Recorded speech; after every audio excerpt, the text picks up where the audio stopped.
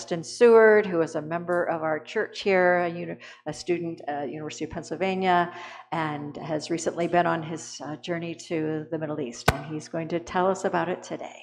Thanks, Justin. Yeah. So my name is Justin Seward. I know everyone here. I'm a senior at the University of Pennsylvania. I got involved with a lot of the stuff regarding Israel and Palestine because it was happening on my campus. I'm a student leader. I run the interfaith group on campus, which means I run dinners and holidays and stuff that people do together. So that goes anything from Diwali to Holi to Ramadan dinners to Shabbat dinners, stuff like that. And so I was selected by some of the administrators at my university to go to Israel. So this is what the talk is about. This talk is not necessarily about the religious stuff going on in Israel, obviously a very important place. It's about the political landscape and the conflict going on now. So this is a little roadmap. I'm going to talk about my experience a lot. Then I'm going to talk about some data and some solutions that people commonly talk about. And then we have 15 plus minutes to discuss and have any questions, and if I can answer them. So this is just an overview. I was there from May 21st to the 31st. I turned 21 on the 22nd of May. It's not super exciting when you go to Israel where you can drink at 18. So the trip was funded by the Maccabee Task Force. Maccabee Task Force is a conservative think tank and lobbying group.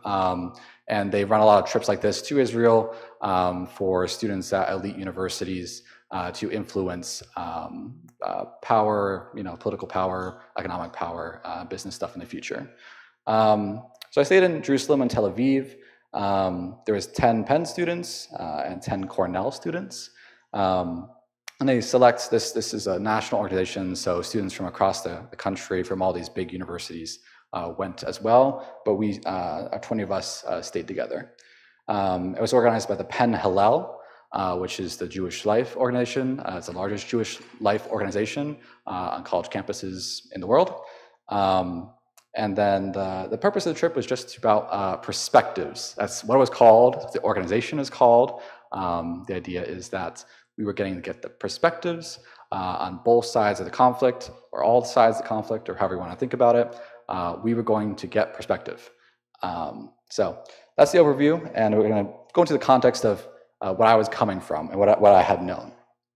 So this is my campus. This is the middle campus, and this is a protest going on right here. You can see there's Palestinian flags, there's Israeli flags. There's people everywhere, people going to class. I was on my way to class, and I took this picture. And it was like this for months, where the whole campus was embroiled in a protest. And what they were protesting for wasn't always very clear. This was the day that the encampment went up. This is in the middle of the encampments starting going up. I'm sure you've heard about the encampments where people put up tents and literally stayed on the college greens. Started at Columbia University. I was there last week at Columbia, and then it kind of rolled down into the other universities, including mine. Eventually, the encampments were dispersed by police, and people were arrested. At Penn, 33 students were arrested. I was called very early in the morning to open up the church on campus for sanctuary for people who are fleeing the police or in need of any spiritual care. So let's see if I can play this little video. So this is just the morning. This is 7 o'clock in the morning on a Friday. These are professors being arrested.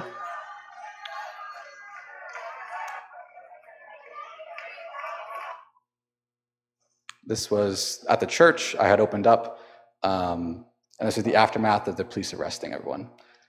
So this is what I knew. This is what I was coming into. I had known the popular stuff that was going on around the world on these college campuses. So to begin the talk about the trip, I got some terminology because there's a lot going on. This is the other side of the world. So I want to give you some context of where we're talking about and who we're talking about. So the Gaza Strip, you probably heard about this one. It is the thin strip of land between Israel, Egypt, and the Mediterranean Sea. And it is where the bombardment is happening currently that you've probably seen on the news. The Gaza envelope is the whole region. It's a low-lying region along the sea. The Gaza city is the Gaza Strip's largest and northernmost city. I visited just 2 miles outside of it. We'll see pictures. Khan Yunis is another city in the middle, and Rafah is the southernmost city that borders Egypt. Has the entrance to Egypt there too. You've probably heard about that. The Negev is the desert in the southwest Israel, but the whole region is kind of called the Negev. And then kibbutz, or kibbutzim for plural, are the small agricultural communes that were started in the 1920s that are all kind of down there in the southwest. A lot of them were attacked on October 7th. Tel Aviv and Jerusalem are the two cities. Jerusalem is the sort of the really, really important one. It's really old. A lot of people are Orthodox Jewish, that is. And Tel Aviv is the sort of like the modern tech-heavy place where a lot of the young people go to. So this is the map. So this is all of Israel. And we have the Gaza Strip, the West Bank, and Israel sort of in the middle. Over here, you can see the three major cities. This is my first experience getting into Israel. This is President Herzog's house. I drove right past it, going to my hotel when we arrived. And there's armed security all along the streets. And there's bars and bulletproof glass everywhere. This is the site of the Nova Massacre. This is where a music festival was happening, and 300 plus lives were lost, as well as an unknown amount of captives were taken on October 7th. This is one of the kibbutz. This is just north of the Gaza Strip. It literally borders it. And there's some interesting things going on here. So the entrance is to this compound, essentially, is all barbed wire and razor wire. You had to go to the security checkpoints to even get close to it. These are the air raid sirens for when rockets are fired. And this is a false roof for when missiles strike. It hits the false roof and explodes on top of the building instead of in the building. So the whole infrastructure of the area is designed around conflict. This kibbutz, over 50 people died. And it was sort of horrifying to see because you'd walk around the houses and there'd be no one left. There's a few people around. Most of the people who survived were evacuated, but it was essentially a ghost town. This is a bomb shelter. You'll find these all over Israel entirely. Like every place, every bus stop has one of these bomb shelters. It's a concrete structure that sometimes has doors, sometimes doesn't. That is for when you're outside and all of a sudden you hear the air raid sirens and you can't go into the bomb shelter that is in your house. Every single house in Israel has a bomb shelter as long as it's built post 1950. Like I said, the entire place is built around conflict. So this bomb shelter was in the same kibbutz, and an 80-year-old woman was hiding in here when October 7th at 6:30 in the morning, parasailers flew over the wall in the Gaza Strip and landed in their community, and they shot her here. There's a little memorial going, but they did this all throughout the countryside.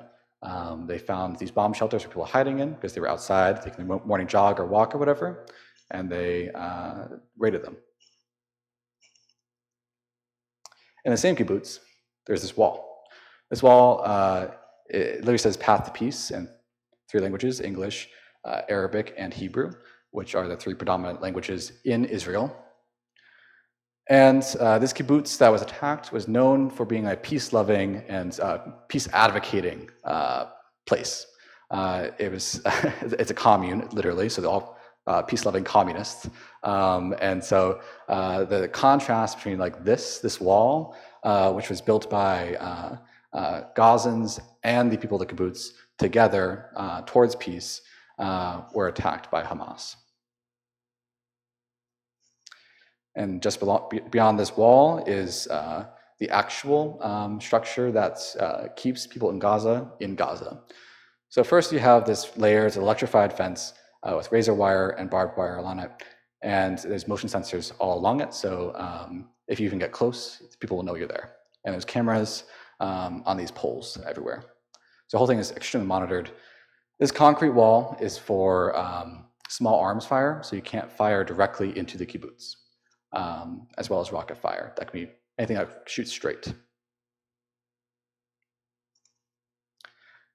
And this is where I left the kibbutz, walked about half a mile, and I went up on top of a hill, and I was looking into the Gaza Strip.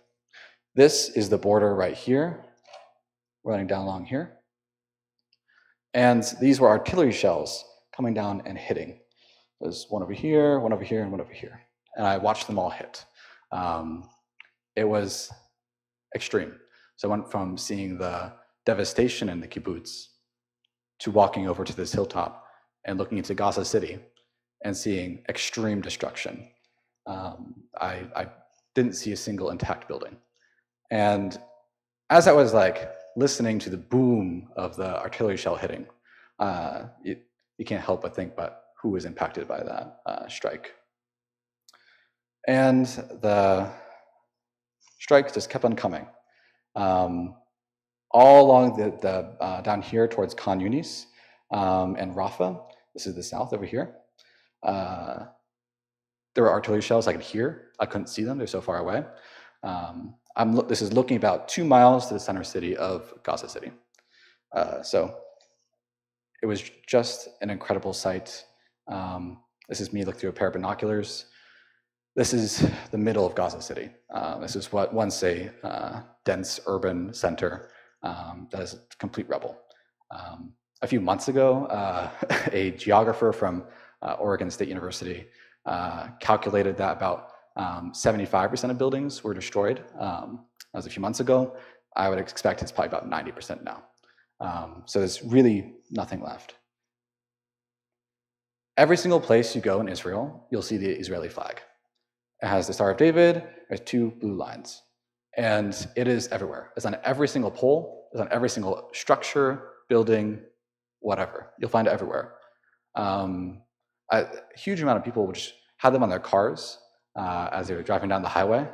And you'd expect that around election season in the United States, but not usually not an election, or like something else going on. I have never been in a place that was more nationalistic. I think I've seen more Israeli flags in my life being here for 10 days than I've seen American flags in my lifetime. I've seen hundreds of thousands at this point. I've never seen so many. This is in Sderot. Sderot is about 2 miles outside of Gaza City. And this is a group of IDF soldiers. IDF is Israeli Defense Force. They're all about 18 to 21, so I was on the older side of that range, and I was probably older than most people here. And they're preparing to go into Rafah for the Rafah incursion that happened in May. They were going to destroy the tunnels that Hamas had dug underneath the Egyptian border. That was how they were smuggling supplies in. So I was told by the intelligence officials. This is some of the rockets that were fired into Sderot. They collected them as like trophies, and they were actually extremely proud to show that they had these rockets because they knew that like the rockets may have been fired, but they did not overcome them. So it was a little odd to see these mangled pieces of metal, and they were like, "Yeah, this is like what keeps us fighting." And along with the these like pieces of infrastructure, weird pieces of military equipment, they would all use as places to gain favor, to draw support, nationalistic support for the military and for the government. So this is a big billboard. It's huge. This is also in Sderot. It's the same place where the IDF soldiers were standing. And it is the site of a police headquarters that was attacked on October 7th. And they have this big billboard, and it says a memorial will be established on this site in English, as well as in Hebrew. And I was just like, it has been like 8 months since this happened, and there's fighting 2 miles away, and this is what they're focused on. That's because they're really, really concerned about national support. There's a lot of anti-government protests happening. A lot of people, internationally, are concerned about the ethics of what's going on in the Gaza Strip. And so I thought this was really a fascinating feature. So I'm going to move on to Jerusalem. So this is the Al-Aqsa Mosque compound, the Temple of the Mount, the Dome of the Rock, lots of different names. It is the place where in the Bible you've heard about the temple where Jesus, chased out the money lenders or the money changers. Happened right here. This is the temple. The holiest of holies used to be over here in the middle somewhere. No one really knows. So this is the place all of it happened. And right now stands the Dome of the Rock. It is a big building with a gold dome. Dome with a chain, dome with the ascension. This is the place that in Islam, they say that the Prophet Muhammad ascended into heaven. It is the third most holiest site in Islam. The first most holiest site, Judaism. And somewhere it's pretty holy for us Christians, if you are a Christian in this room. So kind of interesting, but Jordan actually controls the whole compound. And the Al-Aqsa Mosque is down here. It's a site of huge Muslim pilgrimage. And it is the most contentious, maybe 2 acres of land in the world. This is the crux of the East versus West debate. This is the crux of the modern Hamas versus Israel conflict. This is what the issue is. When you ask an Israeli, what are you fighting for? They'll point to Jerusalem and say, I'm fighting for that. When you ask a Muslim, what are you fighting for? They'll point to Jerusalem and point towards the Dome of the Rock. This is the point of conflict. And you'll find Christian, Jewish, Muslim pilgrims all trying to come to this one little spot. And it's controlled by Jordanian forces, the Jordanian Authority, as well as IDF helps them out. They have somewhat of an agreement. A lot of people recognize that it is such a contentious place, so they guard it very heavily. So you walk around the holiest place in the whole world, and all of a sudden you'll watch a whole bunch of IDF soldiers with big machine guns walk by. It's an extreme contrast. So this is the Dome of the Rock. It's a really beautiful building. It was built by a Muslim caliphate about 1,100 years ago. So it's one of the oldest buildings in existence in such a pristine condition. And you can see it all throughout Jerusalem. It's extremely high up on the big rock in Jerusalem. And its dome peaks down above all the buildings. This is the Al-Aqsa Mosque. It was originally a Crusader temple, but now it's the place for when prayer happens for Muslims. Any other religious group cannot pray or do any sort of religious ceremony in the Al-Aqsa Mosque compound. You will be arrested and you will be, if you're American, deported. There was a huge issue in the Second Intifada in 2002. The prime minister at the time went up to Temple Mount, prayed, he was Jewish, and it caused essentially the Second Intifada. And so there's nothing quite as more significant than praying as a non-Muslim here in this Temple Mount. On the grounds, there is the last king of Palestine. That's what this says. And a lot of Muslims will point to this. This is his tomb, as they're saying that Palestine has always existed, which is sort of a debate on whether Palestine has a right to exist, whether Israel has a right to exist. People always say, well, who has actually controlled the land, etc. So they have this last king of Palestine entombed right next to the Dome of the Rock. The flags, I find interestingly, are actually they're modern flags. They're only from like the 1920s, whereas he's from like the 1700s. So they had went in afterwards, changed the flags to make a political message for the modern day. This is the Western Wall. You've probably heard about it. It's also known as the Wailing Wall. Down here is where Jews will pray. A lot of Jews will find it uncomfortable to be in the compound itself. They can't pray up there anyways, but they find that if they trespass where the holiest of holies used to be, it is the same as trespassing it like it was in the Bible, which would be death or destruction of some capacity. I wanted to point out this picture that this is the only gate that non-Muslims are allowed to use. There are 12 gates going into the compound, but the only one that they allowed others to use is this one that's high up of the air. It is literally over top of the place where they pray. So they had to build this big bridge in order to even get up there. So there's a lot of politics to how they allow other people to go up there. So overlooking the city, you have the wall here again. Dome of the Rock, and the mosque is over here.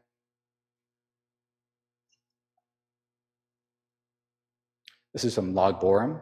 Lag Borim is a Israeli festival. It's Jewish in nature, but it's very Israeli.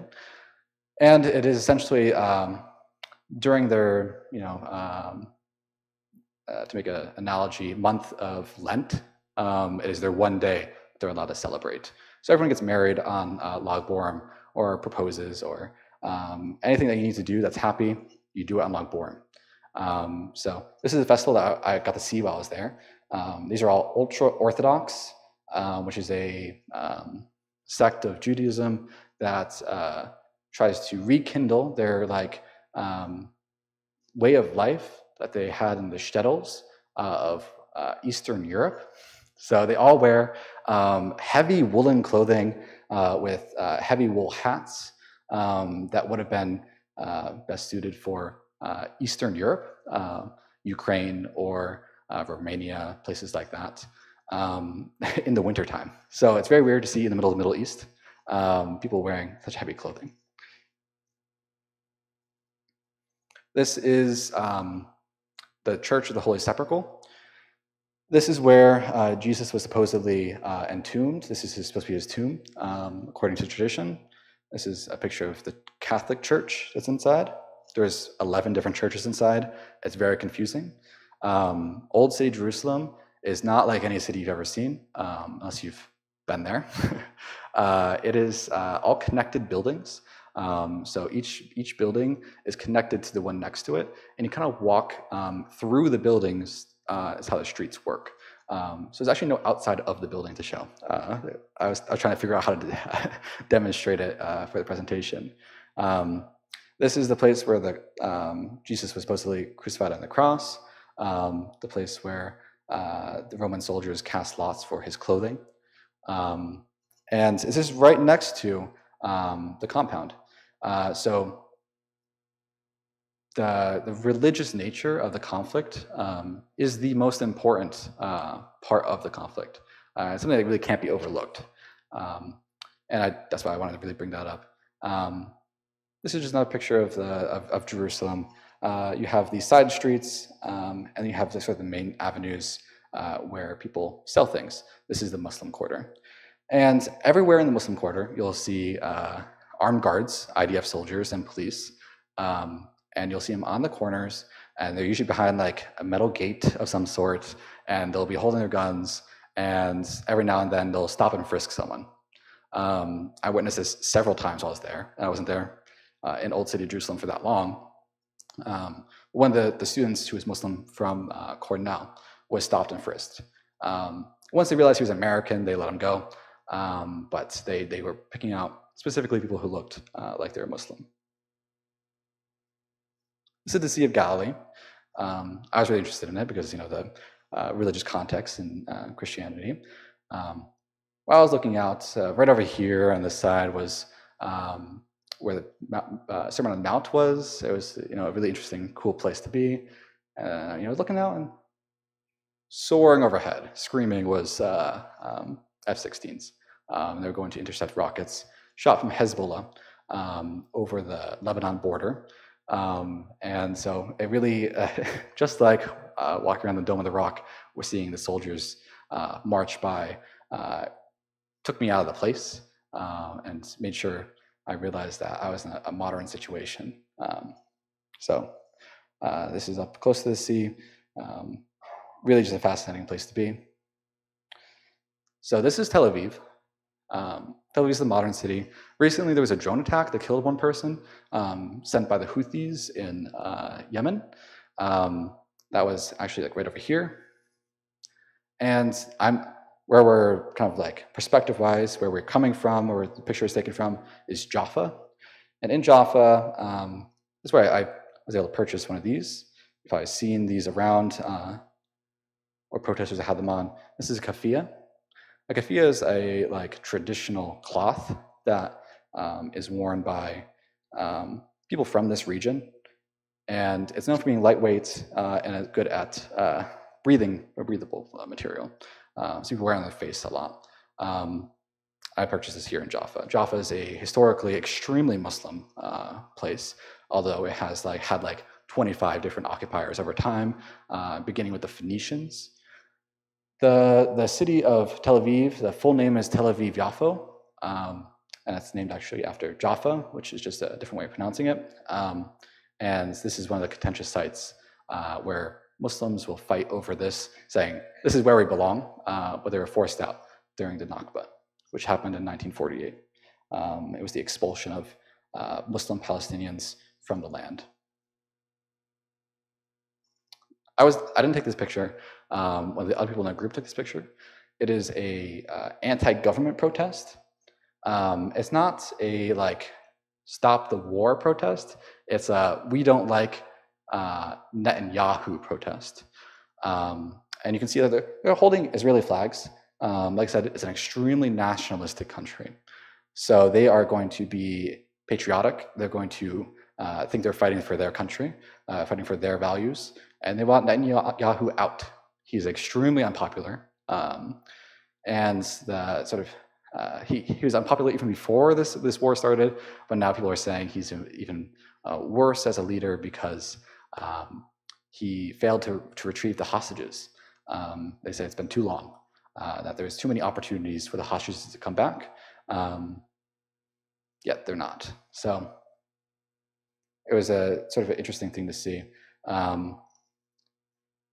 Netanyahu controls the election cycle. So he decides when the next elections are held. And when the next elections are held, he will be voted out immediately. And there's plenty of much better people who will replace him. But he'll be indicted and he will almost certainly be imprisoned because he's been so corrupt. So here's some graffiti. BB is Netanyahu's nickname. And this is an interesting one. It was back when President Biden was still in the running for this next election. So dear presidents, the screams of our babies, children, women, men, and elderly who were murdered, slaughtered, raped, and burned alive are calling you from the ashes no more. And I found it interesting that why in the middle of Israel are they appealing to President Biden? This is just on a random street in Jerusalem. And it doesn't quite make sense why they're appealing to President Biden. A lot of Israelis are also American citizens, but not that many. However, when you think about who is sending them money, who is defending them militarily, who is their strongest ally, it's going to be America in every case. So sort of who they are as a people, really defined by American culture. Everyone there speaks English. You can even spend American money there in most places. They listen to American music. Culturally, they are extremely American. Even when they speak Hebrew, many of them speak in American accents because they were born in America or they have family from America. The connection to America is extremely strong. This is some graffiti. Herschel was a teenager, he was 19, who was taken hostage. He was eventually released, but this is on a street in Tel Aviv, some little back street.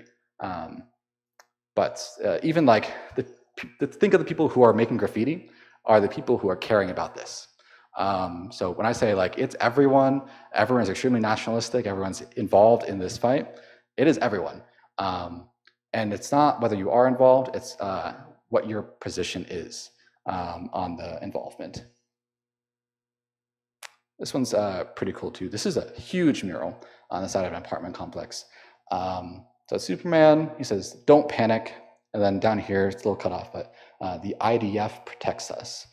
Obviously, Superman is panicking because he trusted in the IDF. So they don't like Netanyahu, primarily because they blame him for not getting the hostages back and for failing to prevent October 7th from happening in the first place. And so that disapproval painted on every building, just like this. I also was able to speak to people in the West Bank. So this is Khalil Shikaki and Amal Jadu.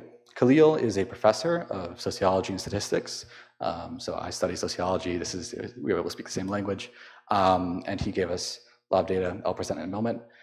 And interestingly enough, his brother was Fathi Shikaki, who founded the Palestinian Islamic Jihad, which is a terrorist organization. So I was able to, over virtual though, speak to people who are really connected to the terrorist organizations in the West Bank. As far as anyone knows, Khalil is not involved in that.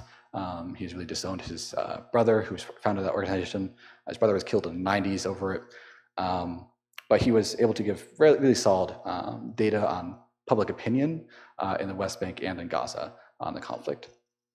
Amal Jadu is the Palestinian foreign minister, and she spoke with the most opinions. She had really wanted to persuade us to think a certain way about specifically people in the West Bank, but all Palestinians as well together. She went to Harvard for graduate school, and she had her whole education in America. So she was talking to Penn students, Cornell students. We're all on the same level. She was speaking out in terms that I knew from my sociology classes. She was talking about like really high level theory that I was like still taken aback by. But she knew she was talking to college students, and she knew college students were taking these kind of classes.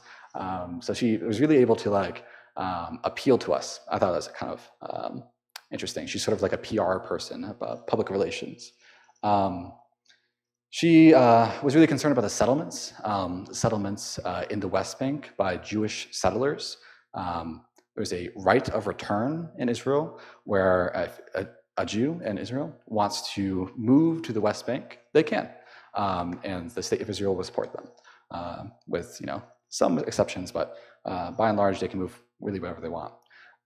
And they can claim the land. This is like what makes everyone furious.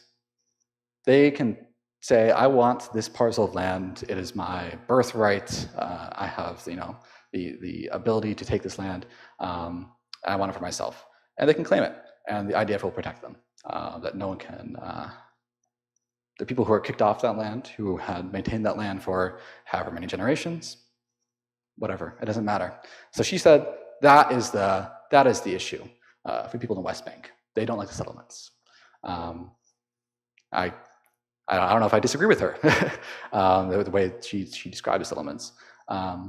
The politics in the West Bank are really interesting. We'll talk about that in a moment. So we're going to get into some data now. I hope that's okay. This is a graph showing the humanitarian conditions in the Gaza Strip. So this is where the war is happening. It has 2 dates. So the first one was done on March 24th. The second one was done on June 24th. So it shows change over time. So the first question is, do you have food sufficient for a day or 2? In America, every single person would say yes, for context. In March, 44% of Palestinians in Gaza said they had enough food. So that's like starvation level.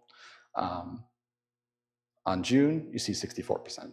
So there's clearly aid getting in there. Not enough, but clearly some aid getting in that people have enough food. And then can you get aid if you or food if you need it with great risk or difficulty? So yes, you can get it without much risk. Yes, but with a lot of risk is extremely high. So most people are able to find this aid if they need it: the food, the water, the medical aid, and a very small fraction within the margin of error says no. For has a family member been killed during the current war? 60% of people will say yes. That has not changed. Sort of interesting thing. Over the course of the war, you would think that more people would say yes. So that might say something about the actual death toll. We don't really know. Has any member of your family been injured during the current war between 68 and 65, which is also pretty consistent. But if you think about it, that's like almost 70% of the population of the Gaza Strip has had someone severely injured, perhaps. Same thing happens with any family member killed or injured over the entire course of your life. And almost 80% of people have said yes. So if you think about why is Gaza Strip so militarized? Why is it so, why has Hamas been able to take over? Why has extremist Islamist ideology been able to take over? The answer might lie in, well, maybe it's because people are being killed. And then more people are being killed, more people are being wounded. When a child sees their father being blown up, I think it's pretty reasonable to say, well, that could be a cause of this war. So this talks about the politics. So if it was up to you, which of these would you prefer to see in the control of the Gaza Strip? Overwhelmingly, it's Hamas. Hamas is the terrorist organization that is backed by Iran. It is the perpetrators of October 7th. Has been in control of the Gaza Strip since 2006. They were elected in 2006. In 2007, they performed a violent military coup, and they overthrew all the governing body, and they took place the Palestinian Authority that was controlling them. Think about it like our entire United States government being overthrown and replaced by a different government, essentially what happened. And they've not held elections since 2006. So Hamas is not democratically elected. They are a dictatorship. But Hamas is seen as a military fighting force. Whether they're ethical or not isn't really in the question. A lot of people don't know what they're doing, and there's a lot of misinformation. So you see the people who are most close to Hamas in the Gaza Strip. Hamas does not control the West Bank. So the Gaza Strip is the lowest. So you have blue is total, orange is the West Bank, and gray is the Gaza Strip. So the gray is quite low. That's because the Gaza Strip knows Hamas. They know who they are. They know what they're doing. They also know that they're the ones begetting the destruction, that they're the ones who has started October 7th. And the West Bank, who doesn't know Hamas, likes them a lot better. They don't know who they are.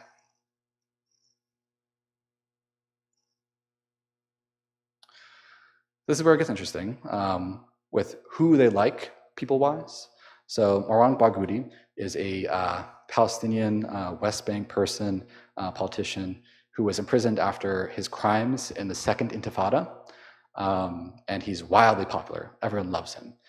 So if they could get him out of jail, they'd have him. But who is in control right now is Mahmoud Abbas.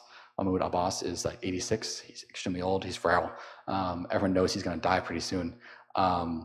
And he's just like Netanyahu, he's the one who controls the election cycle. So no one gets elected next. No one replaces him until he says it's time. He'll probably die before that happens. Abbas is sort of a controversial figure. People like him because he's like prevented Hamas from taking over. He's prevented these other extremist groups from taking over. However, he's extremely corrupt. He lives in a big mansion on top of a hill with lots of security, and he has lots of food. He's very plump. And so he's in a place where 60% of people are in extreme poverty, where they don't have enough water. They don't like him. But what can they do about him? They don't live in a democracy. And this other person is Ismail Haniyeh. Ismail grew in favor. You can see the change in dates here. So it gets this is earliest, this is latest, earliest, latest. So Gaza Strip. He's been pretty consistent, consistently popular. In the West Bank, he has gained popularity pretty extremely by 10% or so. Even now, though, people would prefer Barghouti over him. Ismail, though, is out of the running. He was killed last week, 2 weeks ago, I guess, at this point. He was killed by supposedly an Israeli secret agent who planted a bomb 2 months prior to his visit in Tehran, and he blew him up, as well as his security guard. So Ismail Haniyeh is not in the running anymore, I guess you would say.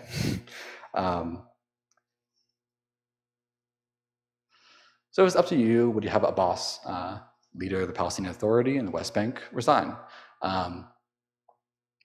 Everyone says yes. People in the Gaza Strip say yes. People in the West Bank say yes. The West Bank is actually sort of, it's 94%, which is the highest. It's actually very close to the margin of error, so it could literally be 100%. And the Gaza Strip is sort of interesting. They, as time has gone on, they've sort of like flip-flopped up and down whether they like him. It's probably because of the politics with Hamas, whether Hamas has been, winning the war, losing the war. Who do they want to see come in power next? Politically, who do you support? Fatah is the Palestinian Authority currently. It is Abbas.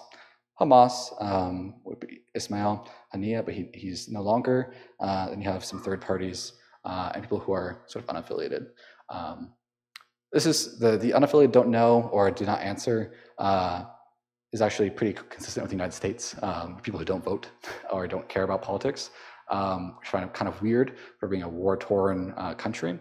But who do the people support? Gaza Strip. About a quarter of people pretty consistently support Fatah, and so they would prefer to have the Palestinian Authority replace Hamas. Overwhelmingly, though, people still support Hamas.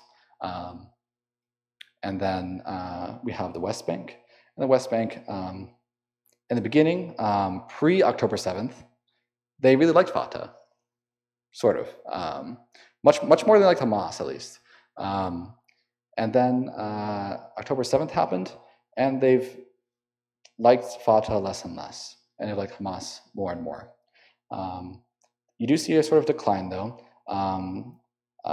Just post-October 7th, people really liked Hamas because they thought it was a uprising, that they're finally coming back, that this was the liberation that they've been waiting for. As that has become clear that's not happening, the support has declined pretty steadily.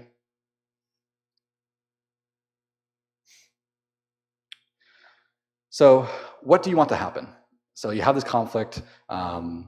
You as a Palestinian have been living under occupation, a military occupation.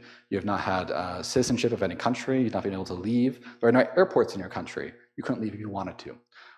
You can't have a business and import items. You can't do business outside of Palestine. You can't travel to Israel because you are barred by very large walls.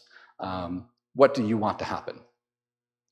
I would say with all that in mind, negotiations have been around a quarter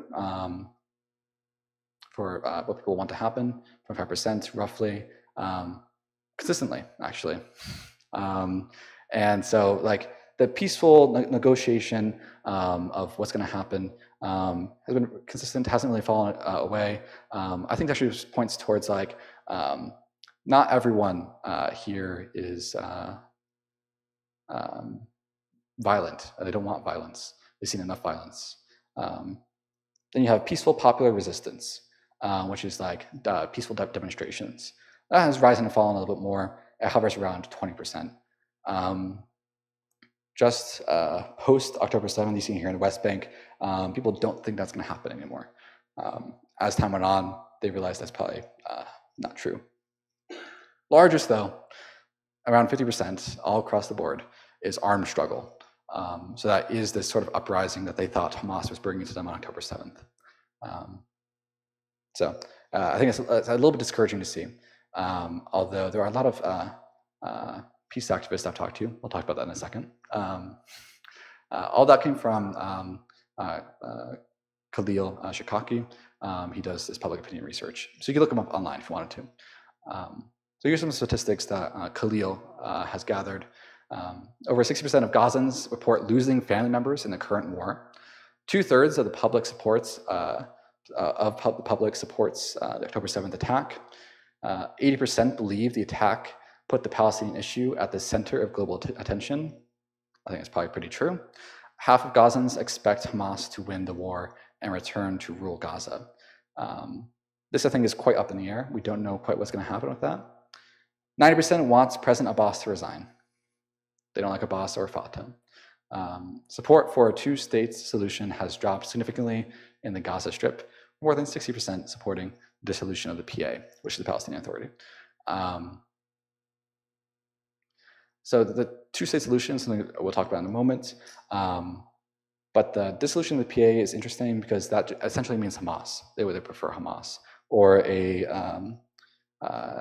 so the Oslo Accords in 1994, 1995, established the Palestinian Authority, and it was a two-state solution-esque thing. And so they kind of like want to shirk the Oslo Accords and start afresh. This is another person I talked to, Mohammed Dawash. This is where he lives. This is Ixal. And this is a Palestinian village within Israel proper. So not in the West Bank, not in Gaza. This is in Israel. It's a Palestinian village, so they're all Muslim, like 98% of them. This is one of the examples of internal apartheid. So this idea of apartheid is pretty popular. It kind of rekindles the idea of South African apartheid between the different racial groups. People accuse Israel of having the same thing. So this is a Palestinian village. Right next door is a Jewish village. The Palestinians, about 45% of them are living in poverty, whereas about 20% of the Jewish neighboring city lives in poverty. The people here who work in this city they go to the Jewish city and they work there. They work as janitors and service workers and whatever else, the low-lying, low-skill jobs. So I talked to this Mohammed Dawash, and he is a council member who runs this city. So I was over here. This is the council building. And we talked to Mohammed, and he is a peace activist. He has worked a lot to improve the economic conditions of Palestinians in Israel, as well as work towards solutions to the Palestinian conflict within the nation. So 20% of Israel proper is Palestinian Arab. So a fifth of all of Israel, Israel proper, so not West Bank, not Gaza, is Arab. They're Palestinians, which is a huge percentage where you think of a Jewish state to be. And 45% of these Israeli Palestinians live below the poverty line. 58% of Israeli Palestinian children live below the poverty line, whereas 20% of Israeli Jews live below the poverty line. So the economic apartheid is extreme. So you don't only have this physical barrier, different cities, walls between Gaza and Israel, walls between the West Bank and Israel. You also have extreme social disparity. Before October 7th, trust between these groups hovered around 65, 75%. I trust you, you trust me. Pretty consistent. After it, trust for Palestinian Israelis fell to 34%. So that's these Palestinians who are living right next door to the Jews in the area. Jews will say 34% of them will be like, I trust my neighbor, which is extremely low. And then sort of the inverse, trust for Jewish Israelis, so Palestinian living in Israel, 50% of them will say, I trust a Jew. 92% of Israelis live in segregated communities. So the idea of a neighbor next door, it's not quite next door. They live in the same city sometimes, but in different sections. Palestinians can't walk through the Jewish sector. Jews can walk into the Palestinian sector, though. So I want to talk a little bit about the solutions. I kind of set up a big problem. There's a lot of issues here. We talked about apartheid. We talked about the war. We talked about the economic issues. So these are things I feel like most people have heard in the news. So I just wanted to address all of them. So number one is a ceasefire, one-state solution, two-state solution, economic development and codependency, normalizing relations with Iran and other countries, the boycott, divestment, and sanction movement, and the social contact theory. So one way or another, you probably heard of all of these, although I've kind of like worded it in my own way. So the ceasefire agreement, 1,200 people were killed on October 7th. 250 people were taken captive. 140 have been returned. 111 remain captive. 39 of those are dead. And 40,000 Palestinians have died in Gaza due to direct conflict, whereas up to 186,000 Palestinians could die from starvation, disease, and other conflict-related morbidities based on other recent conflicts in the Middle East, like in Syria, as well as in Sudan. 1.4 million refugees in Gaza. So of the 2.2 million people in Gaza, 70% of them, 1.4 million, are refugees. That means they've been displaced. They're living in tents. They likely don't have food to eat or water to drink that is clean. It is a kind of a staggering number. It's really unseen. No one's ever seen this much destruction of infrastructure in the world. That's never really happened. There's not like even like the bombing of cities in World War II, not even come close to the numbers that we're seeing of refugees in such a short amount of time. There are about 2 million refugees from Syria over a war that's been happening for 20 years. So 2 million Syrian refugees for a war going 20 years. This war has been happening for now 10 months. So 75% of the buildings are destroyed in some areas in the Gaza Strip. We know that. We saw the pictures of that earlier. Hezbollah has been shooting rockets and drones from the north in Lebanon into Israel. So the entire north of Israel is evacuated and no one is there. Ismail Haniyeh was just assassinated. And among all this conflict, all this death and destruction, people want a ceasefire. And it's, I think, a very noble task to try to negotiate with people who've been through all of this and who are so committed to this war.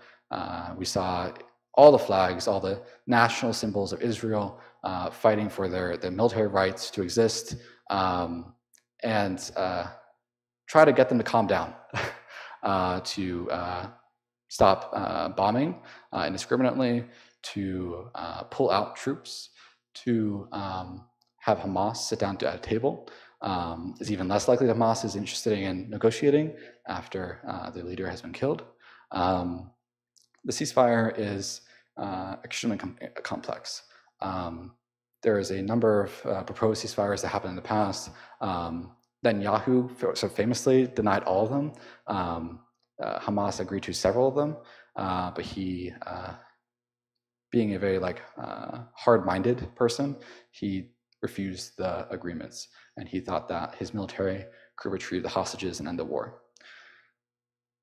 Once a ceasefire happens, which it will likely happen eventually, it's unclear what will happen from there. Israel has not really accepted the international helping hand that the UN and others have offered, and they have always sustained that they wanted to keep control of the Gaza Strip and the West Bank. They're not interested in Jordan annexing the West Bank. They're not interested in Egypt annexing the Gaza Strip. In fact, offered 40 years ago that Egypt annex the Gaza Strip and govern it. Egypt, who had just normalized relations with Israel, did not want to offend Israel, so they did not take the land. So the ceasefire, Vice President Kamala Harris just announced yesterday that she was working on a ceasefire agreement. That's now part of her campaign promise. We'll see what happens with that. The other idea that's been floating around is the one-state solution. This is a claim from me, that the current state of Israel is a one-state solution.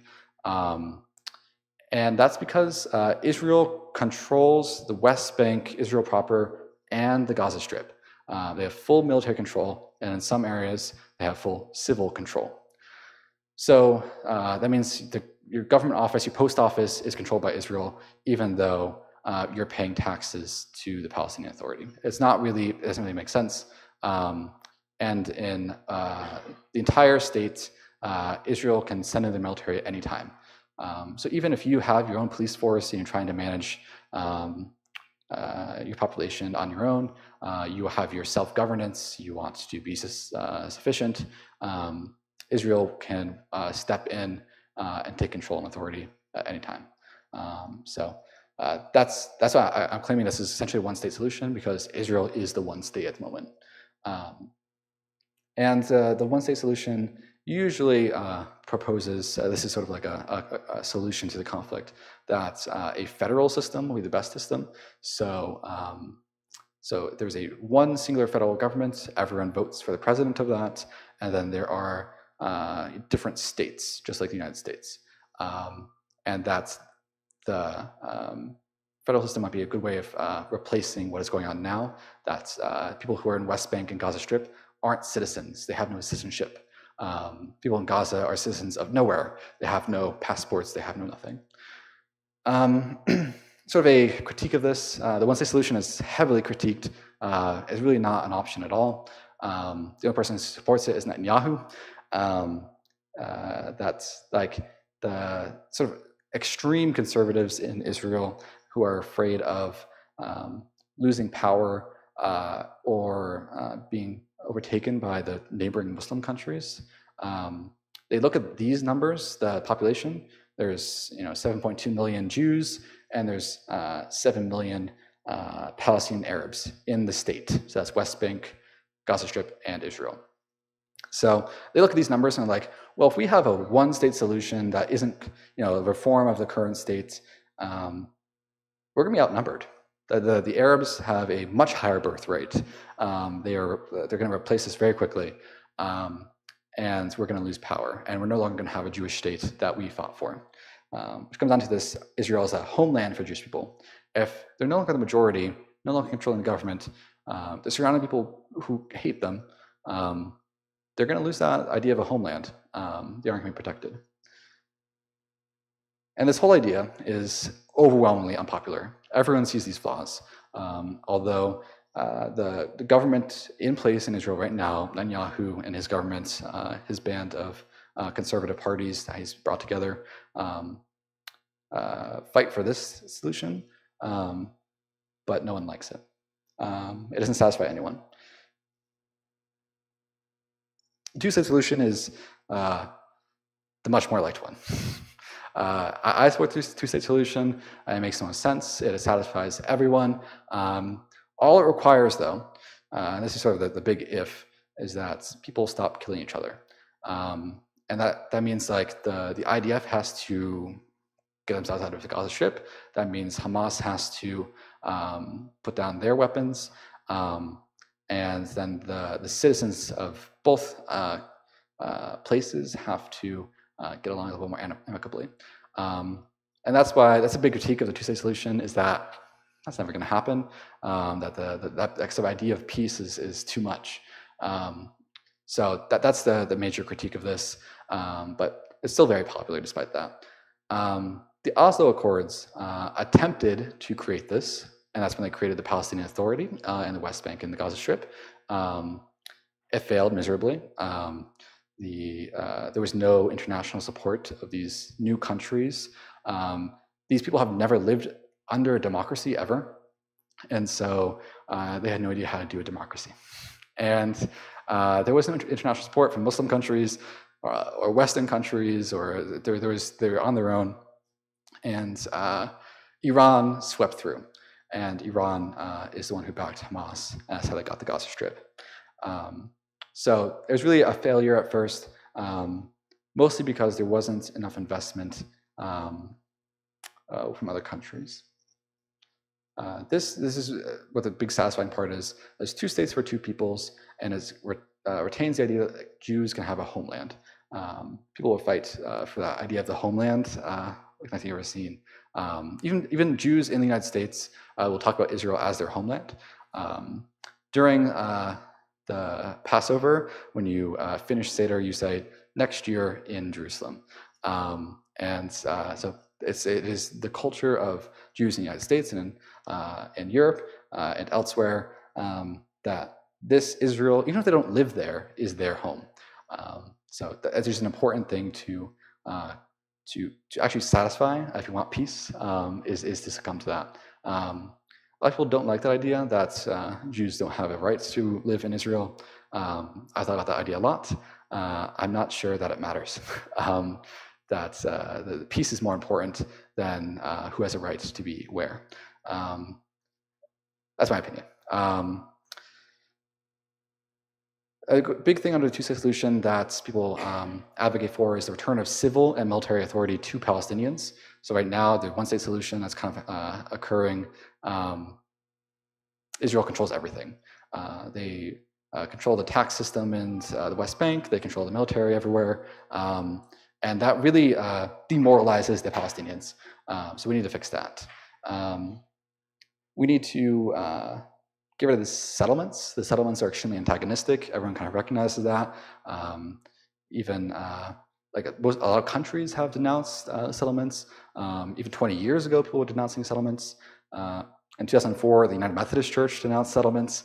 Everyone really does not like settlements, yet they still build them. So something needs to happen, figure out with the settlements. If they continue, peace will not be possible. And they will likely have to be dismantled. And people who would live in the settlements, which are a couple 100,000 at this point, will have to be removed and returned to Israel.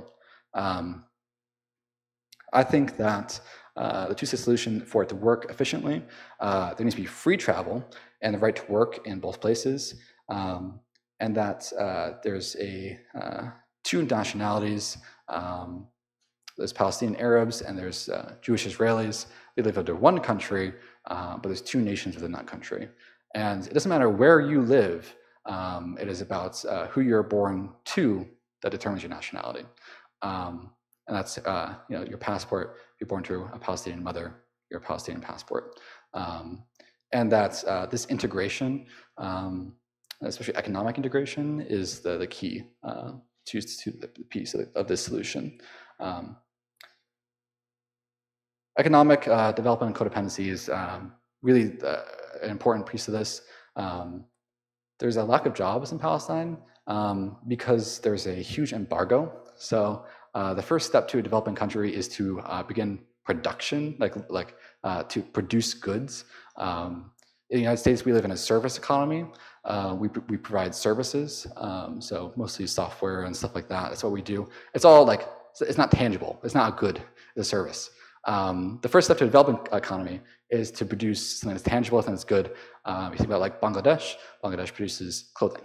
And that's their step in development for the economy to reduce poverty to enter the world stage.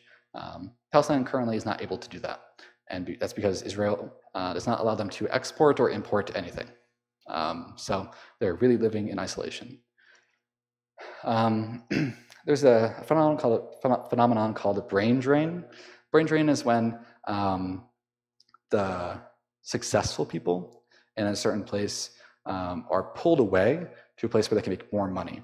So in Palestine, the really successful people go to the fancy universities, who get the highest degrees, who are the best of the best in whatever they're doing. They come to America, and they aren't returning that production value, that change potential to the place where they're from, because they have better opportunity here. This happens in a lot of places, but it's a pretty big factor in what's happening there. Sort of a encouraging thing that's happening of Palestinian Israelis, so Palestinian citizens of Israel. There's a huge portion of them in the medical field. So 24% of them are doctors, and 43% of young doctors who are just starting their practice are Palestinian, which is they are filling a gap that is left by these extremely observant Jews who can't work on the Sabbath. So there's a big gap in also with blood. Touching blood makes you impure in Judaism. So working in the medical field is actually a big outlet for a lot of these Palestinians to find jobs. So it's kind of encouraging. It's a sign that's possible, at least, that like if you go to a doctor has authority over you. They are someone there to support you. You look favorably upon doctors. So it's proof that's possible, at least. Another thing about economic development is the Gaza oil rights. There's a huge oil field just off of the coast of the Mediterranean Sea where Gaza is, that Israel currently controls, and they extract oil from. If Gaza was allowed to exploit those resources instead of Israel, they would likely have a better economy and more jobs, and all those things make happier citizens, and happier citizens make less violence. So that's a pretty important feature, as well as agriculture. Most farmers and producers in Israel are Palestinians. It's because they own the farms before Israel existed, so they continued to produce food and stuff like that. And better integration and a better market for agricultural products is really important.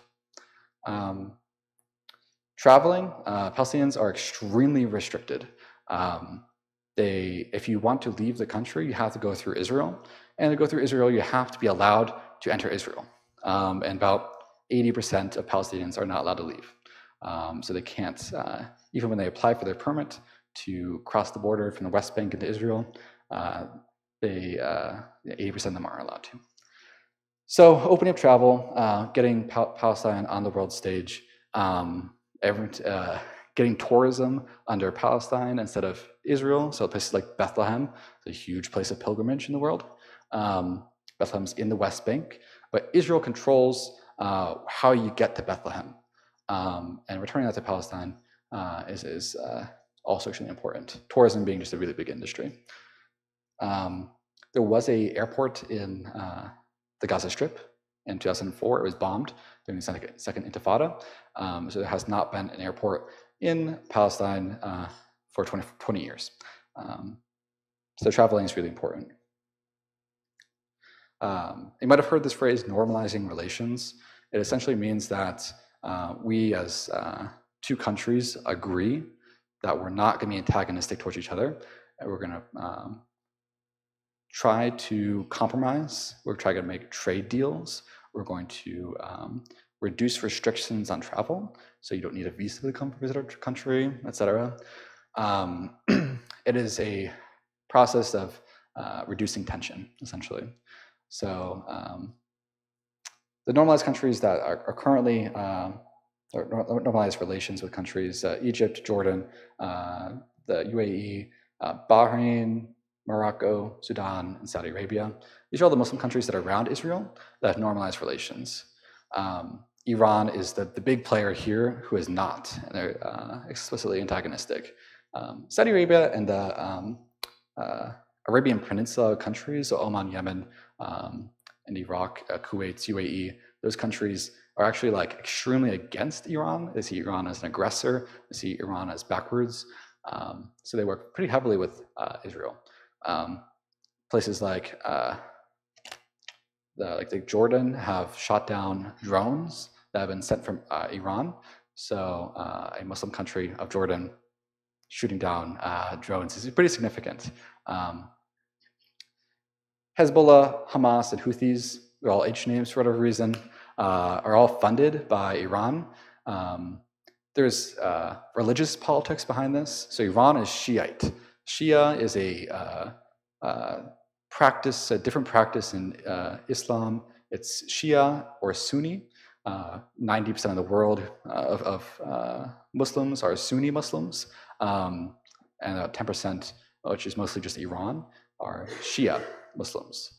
And Shia is a little bit more, it's a militant form of Islam. It was developed by the Ayatollah of Iran 50 years ago, and it is to convert all these Sunni Muslims to Shia Muslims. And Hezbollah, which is in Lebanon, so in the north, is Shiite. Hamas is Sunni, and Houthis are Shiite. So Hezbollah is in the north. It's really, really well funded, much better funded than Hamas is. Hamas, I don't know if anyone's noticed, is being absolutely pummeled by Israel. That's because Iran does not care about Hamas. They don't care about the Sunni Muslims in Palestine. Houthis, also very well funded in Yemen. They've been fighting the Yemeni civil war, is also backed by Iran. So dealing with these organizations is an important step into normalizing relations with Iran. The boycott, divest, and sanction movement started when countries and citizens were responding to South African apartheid. And the idea is that you boycott, in this case, Israeli products and services, divest from Israeli bonds, companies, and institutions, and sanction Israel through trade restrictions, military embargoes, and diplomatic isolation. So you'll see people do this all the time. They you boycott Israeli products. So kind of famously in Philadelphia, there was Goldie. Goldie is a bagel shop, and protesters stood outside of it, picketed it, and said, "Don't buy from here. This place supports Israel." And Governor Shapiro went there the day after and got himself a bagel. And the boycott movement has been a really big story in this, as well as the divestment. So the encampments have all been about divestment from Israeli bonds, and also in their companies,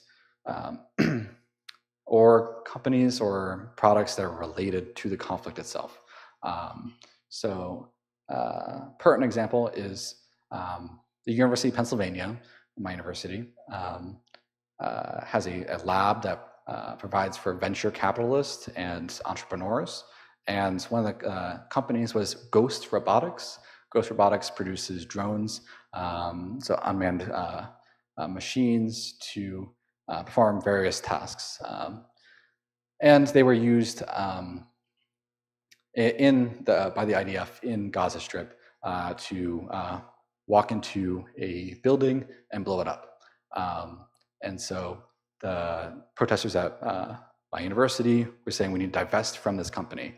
All companies that start at Penn in our Penn Innovation Lab, Penn owns 15% of their stock. So divestment is a big thing. The United Methodist Church has divested from Israeli bonds and companies that were related to warfare, as well as the Presbyterian Church, Mennonite Church, and others. Sanctioning is what you hear, like who is petitioning the government. So the United States sends military aid to Israel, a lot of it, $3.8 billion a year, and about $12.5 billion this year alone. So we send missiles, we help with the Iron Dome, and we defend them essentially.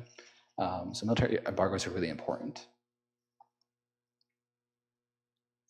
And the big thing, this is the big exciting thing, I think. How do we get people back together?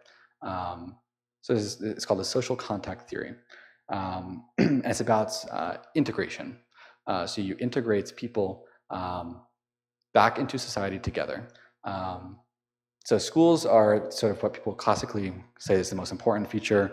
Darwash, we saw before, came up with this three-point theory. So you get people in contact with each other, you bring down the walls, you get people working the jobs together, you have people exposure, people in the same schools together. So contact, you know each other.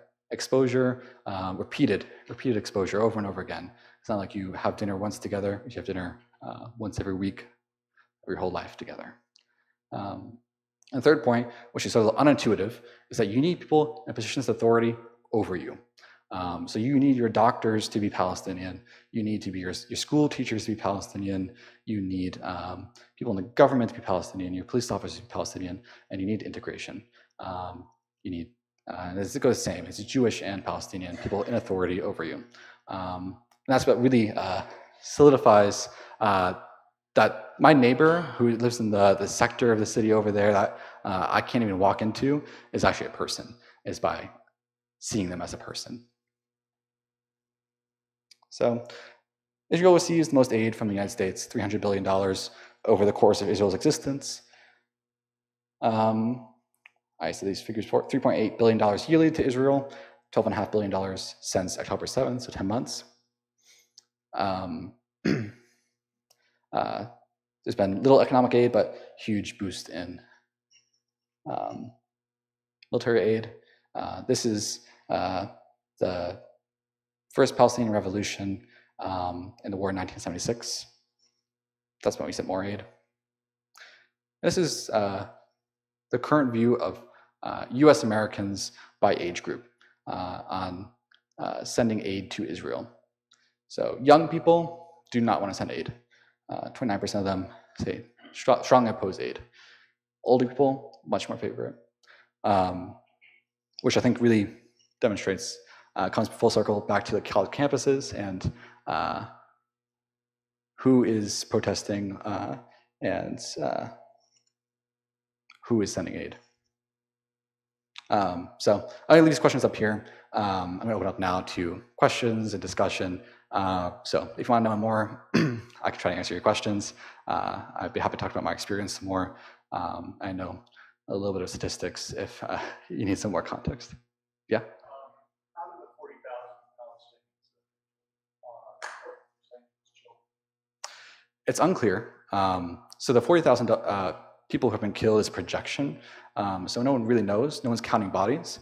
And it's not that they're not counting bodies because they're inefficient or they're neglectful. Not counting bodies because there's no more hospitals left. So they estimate that 12 to 19,000 of those 40,000 have been children. Yeah?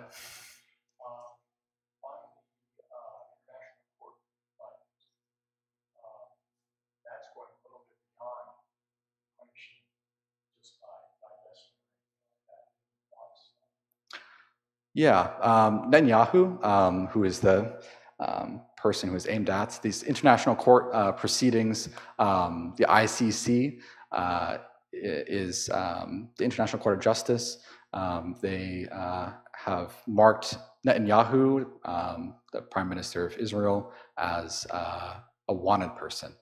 They want to bring him to justice, this try him in court, so that if he leaves the country, he could be arrested by the ICC. And I think that Netanyahu is probably not the greatest person, so he it's probably a good opportunity to prove our international court system. I don't know. Is it extreme? Probably, but the whole situation is pretty extreme. Penny?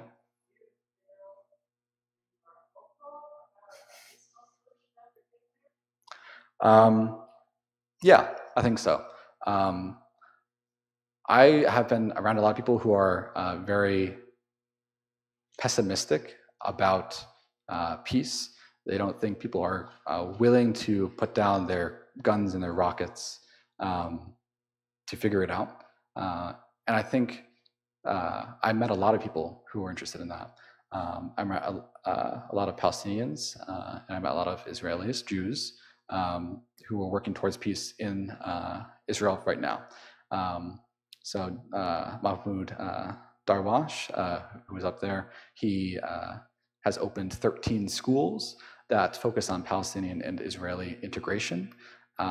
He has founded a company that supports Palestinian engineers. The engineering and tech field is the biggest industry in Israel, and there's a job discrimination.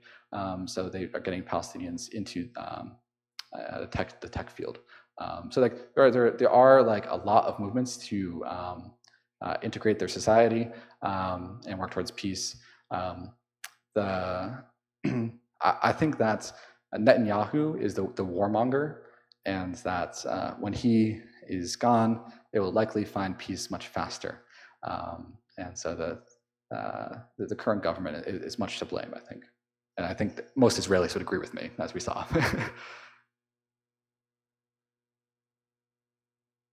Yeah. There are a number of organizations that I visited. I got some olive oil from a co-op that supports Palestinian farmers. So if you want to buy their olive oil, I think they sell it at Whole Foods. I could figure that out later.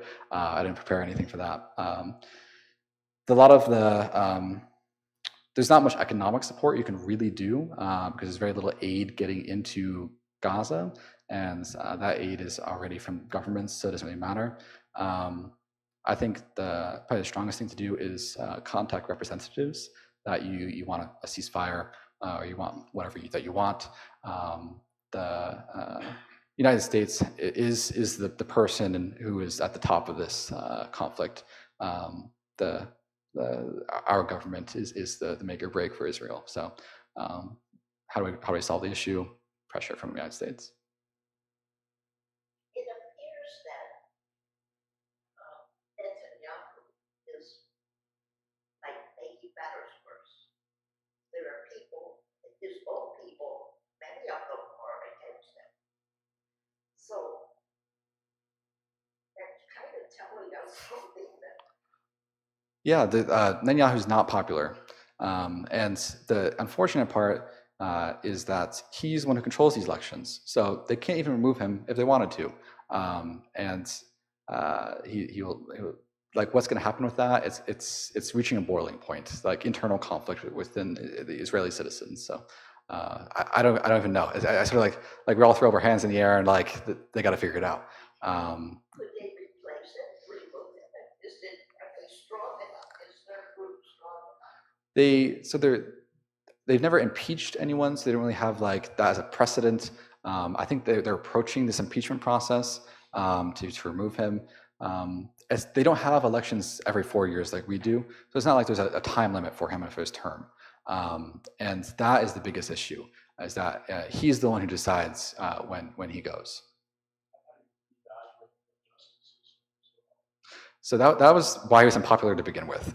That's why he's being indicted once he loses power. He tried to reform their constitution by reducing the power of the justice system and increasing the power of the executive system. Everyone hated that for a good reason. They saw him trending towards that dictatorship position, and they prevented him from changing the constitution, but he was really unpopular since then. They just said recently that because they killed head of Hamas, Mhm. that kind of hurt negotiations for a ceasefire. And I don't know. It's kind of, Yeah. can you trust them? Could you have trusted him anything? So Ismail Haniyeh, that's leader of Hamas, who was assassinated in Tehran, he was not super cooperative for peace negotiations. I've heard rumors about this. The next person who replaces him, who might be more interested in peace, but the other person is not even from Palestine. So Ismail is probably the best bet for caring about the Palestinian citizens who are dying. So if it's kind of up in the air, we don't know what's going to happen yet. There's nothing proven. So will it cause more strife? Probably immediately. Iran is probably going to retaliate. They'll send more missiles and drones, and we'll have to see what happens.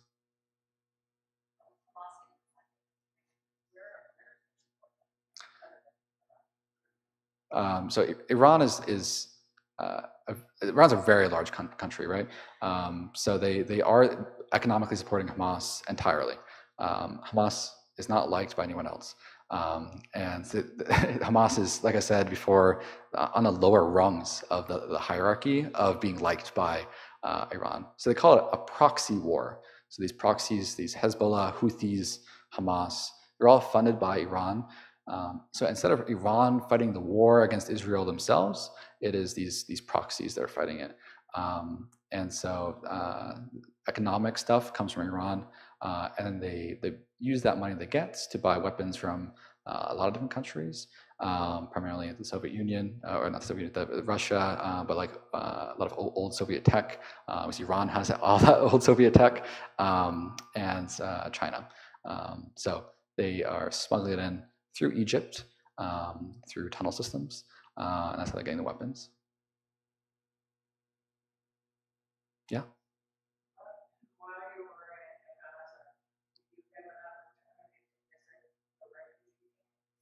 I did not. The U.S. government did not allow me to go into the Gaza Strip or into the West Bank.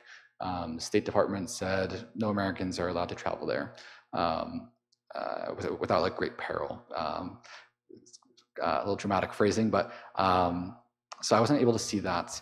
There's actually been very few reporters who have been allowed to see that either. So the images aren't really coming across. So no, I wasn't able to see anything like that.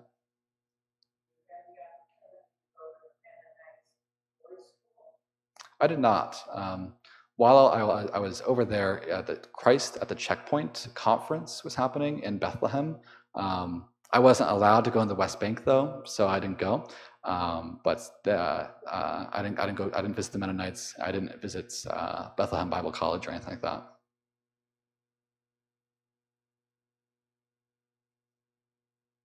So are we going to keep throwing more money at Israel? Question. That is the question.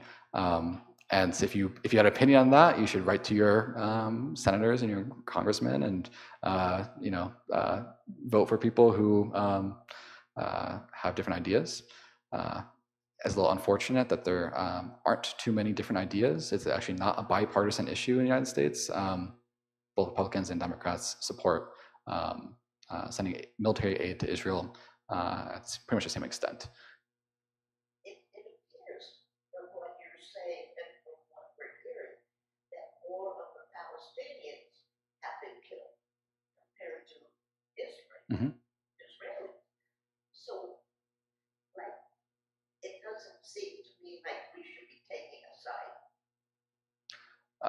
Yeah.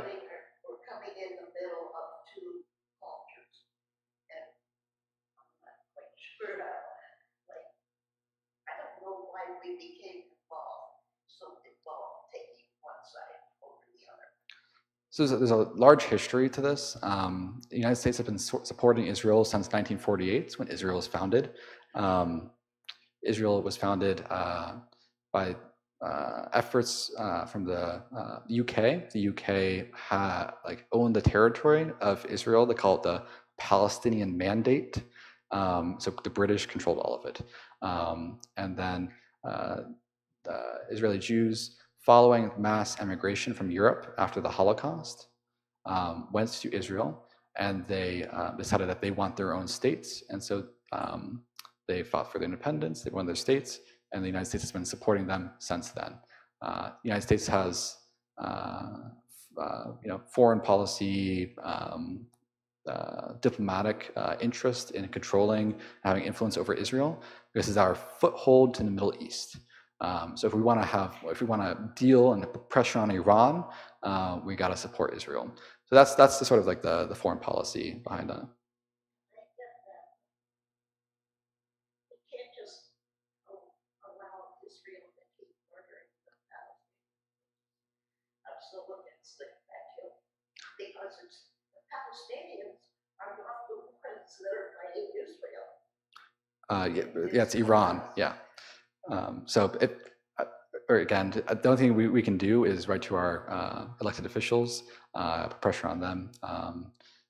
There's not much we can do economically. We can't send money to them really, at least safely. We can't send money to anyone without getting scammed.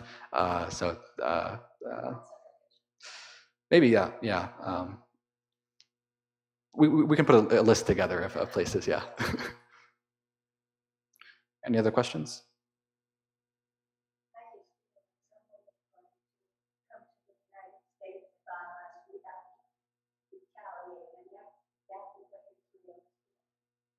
Yeah, that's how a lot of Israelis feel. But the Palestinians, their perspective is a little different. They think that they are in their own country. They aren't going and attacking another country. They're trying to fend off foreign invaders. So they are if you look at it just from a different perspective, they are fighting for their revolution. They're kicking off their oppressors. And it's very similar to the American Revolution. We kicked it off the British. That's how they think about it. So I encourage just to think about it from their perspective as well.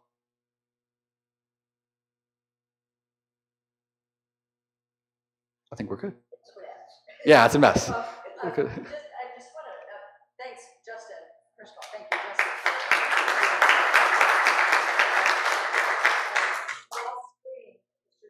We did a book study called The Lemon Tree.